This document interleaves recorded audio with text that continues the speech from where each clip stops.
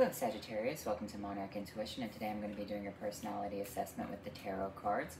So what we're going to be talking about is how to go from the Eight of Wands, which is your lowest base self, to the Knight of Wands, which is your highest base self, following the Temperance and the Wheel of Fortune as your two guiding tarot cards that can help you gain clarity within your life. So when we look at the Eight of Wands, what we have to understand that this is fast-moving energy. It's very impulsive, kind of like Aries, okay? Now, here's the thing about being very impulsive like Aries. It causes a lot of problems for you and for other people within your life. Now, the problem is, Sagittarius, is that when things go wrong, they generally go wrong for you, as opposed to Aries being a cardinal sign. It changes other people's lives. So being a mutable sign, when things go wrong, it changes your life very drastically. So the Eight of Wands is all about gaining impulse control right here, because you don't want to move too quickly into a situation without having all of the facts. That translates into the Nine of Wands right here. This represents someone who's been bruised and battered. This is someone who's run into a situation without thinking the consequences through and got really hurt along the way. As you can see, it is the person who got hurt, not anyone else in the picture. So this is very good representation of, say, the Knight of Wands rushing into a battle and not having full clarity as to what to do. So when we look at this Nine of Wands energy, what we have to understand is that you might blame the universe for what has happened to you when it was your own fault, okay? And that's what the Angel of Temperance wants you to understand right here. The Angel of Temperance is a guardian angel. It is your guardian angel. The guardian angel is not there to protect you from everything, you know, the minor bumps and scrapes of life. It's there to protect your life. The angel will still allow you to suffer the consequences of certain things within your life, but it's not going to allow you to perish and die, right? Now, what we have to look at with this Ten of Wands, this is you potentially being over concerned with all the burdens within your life, all right? The Ten of Wands this is a very heavy burden. This can be representation by the 8 and 9 right here. When we look at this card, we have to remember that this person is trying to do everything himself now. It's kind of like, you know, everyone lets me down. Everyone doesn't follow through with the situation, so I'm just going to do it myself. I'm going to be stubborn. The problem is, Sagittarius, is what you have to understand is what is meant for you is meant for you. Sometimes you have to drop a few of the wands and allow other people to pick those up along the way. Carry what is important and what is necessary for you. Only one wand is actually necessary, okay? So it's kind of like you're trying to do all of these different things within your life, and you rush into situations without thinking them fully through. But once you think the situation fully through, you'll be like, that's not even meant for me. Those situations are not supposed to be in my life whatsoever. Because when we look at Sagittarius the Centaur, or Chiron the Centaur, which is what Sagittarius is based off of. Chiron was a healer. He was a prophet, a sage, right? And he taught other people. He taught people impulse control.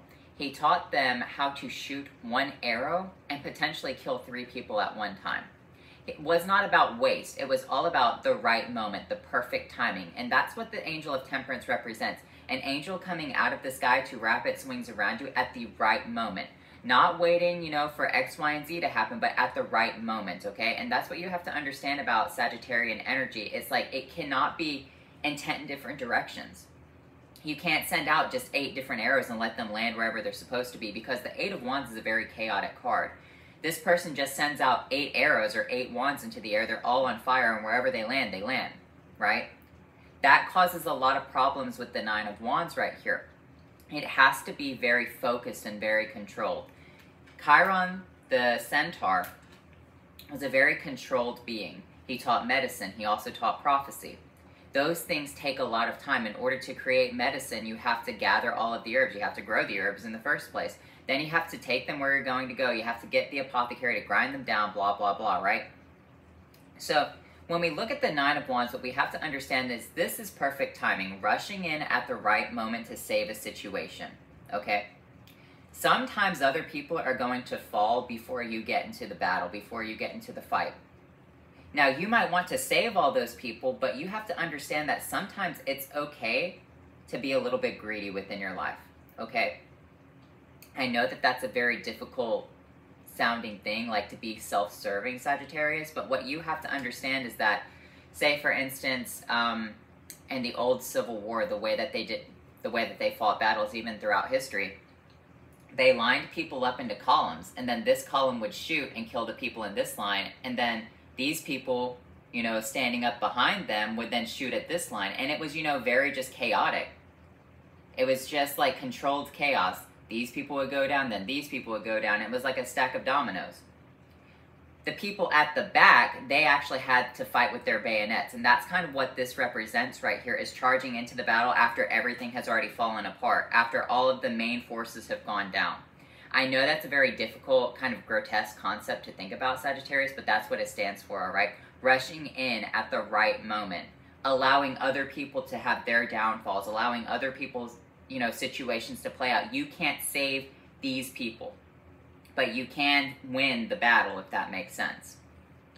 That's what the Angel of Temperance wants you to understand, is that you have to view yourself in higher regard. You have to view your energy in higher regard, okay?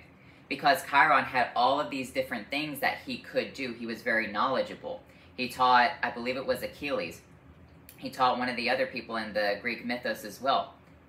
So when we look at this Wheel of Fortune energy, what you have to understand about it is that it is the cycle of life, all right? Cycle of life goes around and around. It's even represented by T-A-R and then ending back on T, so tarot. This represents Aries, Leo, Sagittarius, not Aries, Leo, Sagittarius, sorry, but Taurus, Leo, Scorpio, and Aquarius energy as well. So spinning through the cycles of life, understanding that you have to see all the fixed energy and what they bring to the table, and then learn how to draw and pull from those fixed energies to create who you are, which is a mutable sign, someone that is ever changing. You can actually go through all 4 different elements right here. Sagittarius are kind of like the shapeshifters of the zodiac, if that makes sense. So when I see this energy right here, Sagittarius, is that you have to really think critically about situations and see what is meant for you and what is not meant for you. Why is the angel holding you back as well? Because there can be many setbacks within your life, Sagittarius. The angel can always be holding you back. You might think that these are bumps in the road, that these are terrible setbacks, and you're just like, I wish I could move forward. I wish I could drive forward. And then when you push past, you know, divine protection right here, the divine will take its hand away from you for a second, allow you to get bruised and battered, and then save you again and show you why you have to follow this divine path right here, because it's saving you for the right moment. Kind of like, you know, that battle scenario about all the soldiers falling down, right? The ones in the back, those were the ones on the horses with the bayonets. Those were the ones that charged at people when all the main forces went down. Saving those people for last was very important to a battle, okay? Because those were people who also had to, like, man the cannons, man all the other things. Those were, like, important people in the back. So when we look at this energy right here, what is the universe saving you for? What does the universe want to align you to? Because there are multiple different things that Sagittarians can do and can be very adept at doing within their lives, all right? As I said, prophecy, medicine, scholarly work. Even, you know, for example, as I said, shooting the arrows and getting 3 people, like marksmanship. Those are things that Sagittarians rule. So what is the universe trying to connect you to that's going to help, you know, kind of in a way save the world, all right? Because you might have something that's very good, a skill. You might have a vision within your mind, but maybe the universe is not ready for that. Have you ever thought about it like this? Very good representation. There are artists who make things, right? But they don't become famous until after they pass away. And people are like, wow, they were real visionaries. They're like 200 years ahead of their time. And then their art becomes really popular. Wouldn't you want your art to be popular while you're alive? So that way you could have, you know, the recognition for it. So that way you could speak on what it actually means. Because people are sometimes, you know, they just give meaning to artwork of people who've passed away. They don't know what it actually represents. That's what the universe is trying to say for you. You have something very important within your life, Sagittarians all do. Especially if they have it within their North Node, if they have it in their Moon, if they have it in their Mars.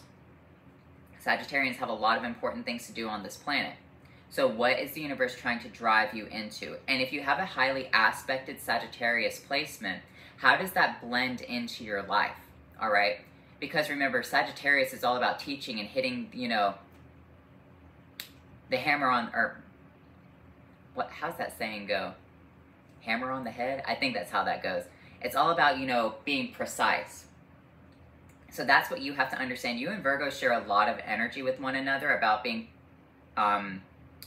very perfect in the way you want something to be constructed. Now, when you're younger, you might not like that. You might not like this order and whatever, this confinement. However, the universe is binding you, showing you why you need to move forward in a certain way. Okay, so think of it as protection, and think of it as you're spinning through your wheel of life. You can't rush the situation. Why would you want to rush through your life? Life is a journey, and that's what the Wheel of Fortune represents. It represents, on this quadrant right here, it's supposed to be spring, so Taurus season. And then you have Leo season, which is summer. Then you have Scorpio season, gosh, I can't say it, season, which is fall, and then Aquarius, which is winter. So you're traveling through all the phases of your life. You might be going through, you know, this springtime energy where you want to, where you just want to rush into situations. But once you hit that summertime energy where it's that kind of lull within your life, you're going to look back on your past and think of how many situations you survived, how lucky you are to be alive, thinking about all the things you've done in your past and say, you know what, maybe I should make a better choice. Maybe when I'm going into this Scorpio fall season of my life, I'm going to be very knowledgeable and very well versed in what I have to do within my life. So don't rush it, Sagittarius. Understand that you are on a very straight and narrow path. In fact, when you look at this in the background, there is a very straight and narrow waterfall flowing down. The angel's feet, one is in the water, one is on land, and it kind of represents, you know, the duality of nature, the mutability of Sagittarius energy. It's a fire sign, but as you can see right here, it's alchemizing with the water and the cups. The eye right there, the all-seeing eye, or the eye of providence, is being represented as following divine law, divine order, which is Leonian energy. So following these rules, following these paths, because if you want to turn the water into fire, which is like an impossible feat, it's going to take a lot of time, a lot of patience, and a lot of knowledge, a lot of transcendental knowledge, if that makes sense. So anyway, Sagittarius, I hope you enjoyed this reading, and I'll talk to you later.